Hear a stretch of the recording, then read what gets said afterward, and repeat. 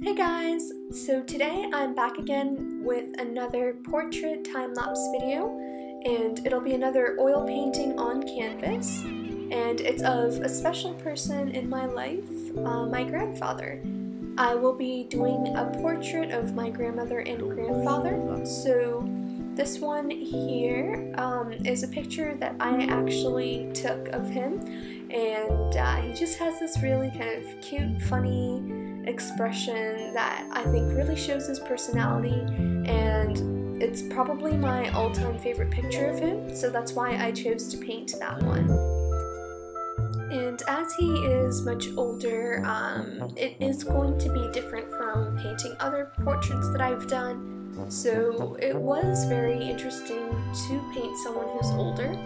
You don't want to make them look kind of weird with a whole bunch of lines on their face. So I think it's something you really have to be careful about and really pay attention to not just putting lines on their face just because they do have some wrinkles here and there. And again, like I usually do, I started off with the eyes, and they're quite different from someone who's younger, and it's a very kind of well-defined eye. So the shape of his eyes were quite different too. So I was trying to capture that by using some shadows and just trying to get that structure of his face as well.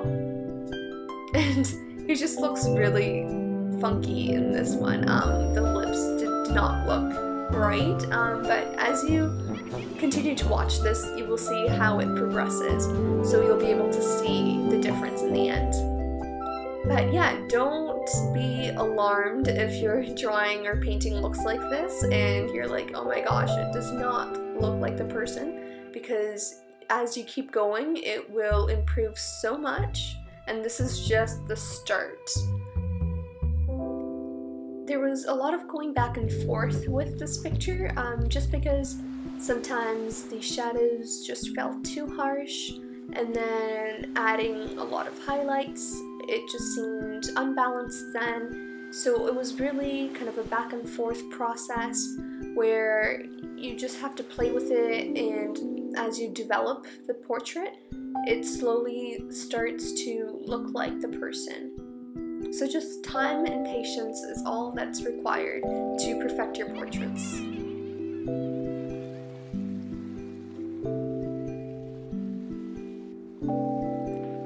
And another thing that I loved about this picture as well was the background. So it was this greenery with really big leaves, and it was just very vibrant and colorful, and green is also one of my favorite colors, so it definitely drew my eye. And how I approached this background was just by doing some solid colors, different greens, and this is kind of a shortcut for when you're doing very complex backgrounds, because if you're working at it from, you know, one side to the other, it's going to take you forever to put in all those details. But by doing a solid color and then going over that and then putting in your other values and colors in there, it's going to make this process so much faster. So as you can see, I go in with a little bit of a lighter green to just draw in where those leaves are going to be placed, and then I'm going to be adding more of the greens and the tones that I want in the leaves. And there's some bouquet in the background, so it's kind of like this blurred out, and you know, you can see the lights, and it's very soft and subtle. So how I like to paint this is by using some dabbles of paint and just really blending them out, and because you already have that solid color in there, it's so easy to just blend out these dabbles of paint here and there. And then for the shirt, it's a solid white shirt, and the easiest way to make this look super realistic is by taking some different tones and then putting that where the shadows are. And once you've established that, go in with some titanium white and then blend it out. So then these shadows are very subtle but very apparent, and they don't stick out like a sore thumb, but they really create this three-dimensional look.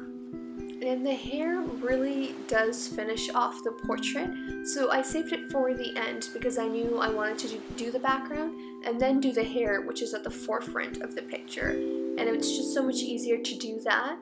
And once that was done, it really all came together, and I'm really happy with the way that it turned out. I hope you guys liked it as well, and let me know what you guys think in the comments below. I will see you in the next one. Bye guys!